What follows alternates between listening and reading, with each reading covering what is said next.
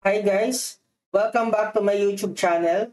So now we will continue solving problems on bolted connections. So let us start. The bearing type connection is subjected to a tensile load as shown. The plates are 25 mm thick. The material strengths of the plates are 248 megapascal. And F sub U equals 400 megapascal. Use ASD.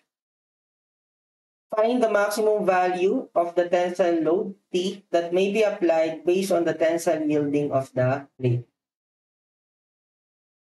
Okay, so first we will solve the capacity of the plate based on tensile yielding. So we can analyze any of the plates since they are the same. So the formula for tensile yielding is P sub n equals F sub y Ag. So we can solve first for the Ag or the gross area. We get the total width that is simply twice of S3 and S4. So S3 is simply equal to 50. And then S4 is 150. So therefore, we can multiply this by 25 to get the area or the gross area. So we have, that is 10,000 square millimeters. So we can now solve the nominal strength for tensile yielding. So that is 248 times the gross area. So we can divide it by 1,000 to obtain the capacity in kilonewton. So that is 2,480 kilonewton. So this is now the nominal strength. So to get the allowable capacity using ASD, we just divide this by the factor of safety. So that is 2,480 divided by 1.67. So we have 1,485.02994 kilonewton. To get the maximum tensile load that can be applied, so take note the tensile load in question is the demand. So meaning it is the force being applied to the plate. So we just compare the demand versus the capacity. To obtain a safe design, the demand should be less than the capacity. So we have solved already for the capacity, and that is 1,485.02994. And based on the figure, the demand on one plate is T. Therefore, T should be less than 1,485 kilonewton so that the plate will not fail in tensile yielding. So this is already the answer. And the answer is letter B. Problem 2. Find the maximum value of the tensile load T that may be applied based on the tensile rupture on a net area of the plate. In getting the capacity based on rupture on net area, let's say we are analyzing the upper plate. So we will be considering the net area along the first line of the bolts. We will now compute the net area in this section. So how do we compute the net area? Based on excerpts from the code, so we can compute the net area by the following. The net area of a member is the sum of the products of the thickness and the net width of each element. We just multiply the net width by its thickness. In computing net area for tension and shear, the width of a bolt hole will be taken as 2 mm greater than the nominal dimension of the hole. Okay, so in getting the width of the bolt hole, we will add another 2 mm on the nominal dimension of the hole. Based on the problem, the bolt's diameter is M24. The corresponding hole dimension is 27 millimeters.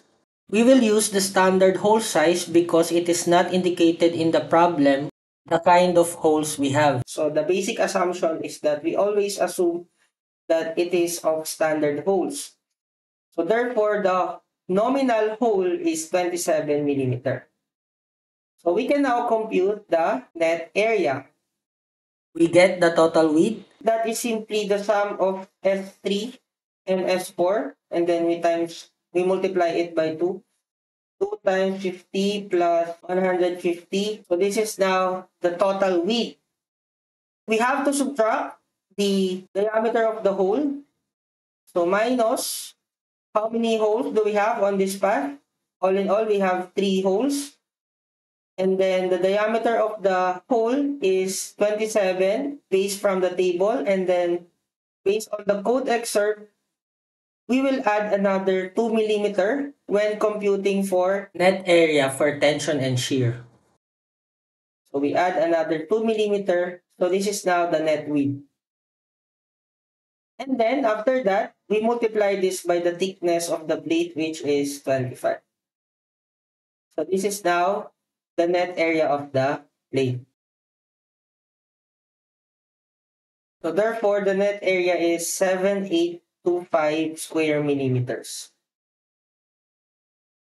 And then we compute the effective net area. For the effective net area, that is U times A sub N. U is the shear lag factor. For plates that are bolted like this, so meaning the complete cross-section of the plate is resisting the load. So shear lag phenomenon will not take place. So we will just consider a value of 1.0 for the shear lag factor.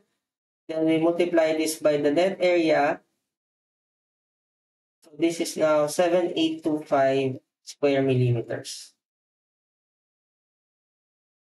By the way, we have a code provision wherein the computed net area should not be greater than 85% of the gross area. So by the way, this code provision is only used for bolted splice plates. So we can determine if the plates are splice plates by reading it on the problem. So if it is indicated in the problem that the plates are splice plates, so we should check on this code provision. But if the problems are not bolted splice plates, this code provision is not being used. Okay? So for this problem, it is not indicated that the plates are splice plates. So it is okay not to use this code provision.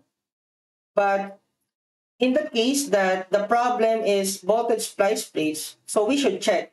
For example, we have already computed the net area, and that is 7825. So we have to compare it with the 85% of the gross area. Take note that we have already computed the gross area before, that is 10,000. So therefore, this is 85. In the case that the problem is bolted splice plates, our net area still have met the code provisions because the net area computed is less than the 85% of the gross area, which is 8,500.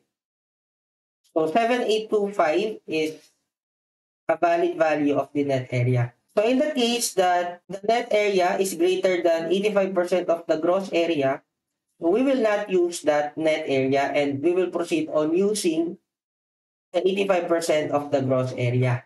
But take note, this code provision is only used if we have a bolted splice plates connection.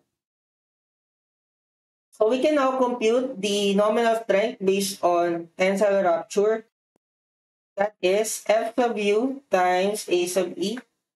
We have already computed the A sub E. So F sub U is given as 400. A sub E is 7825. Therefore, we can now solve for the nominal strength, and that is 3,130,000 Newton. So we divide this by 1,000. We can have the nominal strength in kilonewton. So to get the allowable strength, just divide this by the factor of safety. The factor of safety for tensile rupture is 2, and this is now 1565 kilonewton. So now we compare the demand of the plate versus its capacity.